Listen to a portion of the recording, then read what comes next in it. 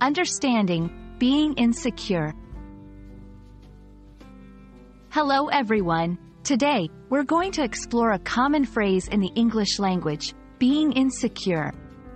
We'll break down what it means, how it's used, and the context in which you might encounter this phrase. So, if you've ever felt uncertain about this term, stay tuned for some clarity. Insecurity, as a feeling, involves a lack of confidence or assurance. When someone is insecure, they may doubt themselves, their abilities, or their worth. It can refer to an emotional state that affects how one perceives themselves in various aspects of life, such as personal relationships, professional environments, or one's own self-image.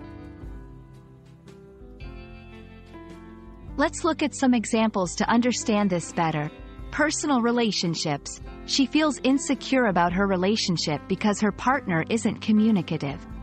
Professional environment. He is insecure about his job performance after the recent layoffs. Self-image. They are insecure about their appearance after the negative comments they received online. Being insecure is not a permanent state. One can take steps to overcome these feelings by self-reflection, understanding the root cause of one's insecurities, positive affirmations, replacing negative thoughts with positive ones about oneself, seeking support, talking to friends, family, or professionals for help.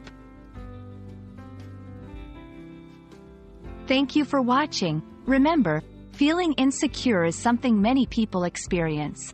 It's a natural emotion, but not one that has to control your life.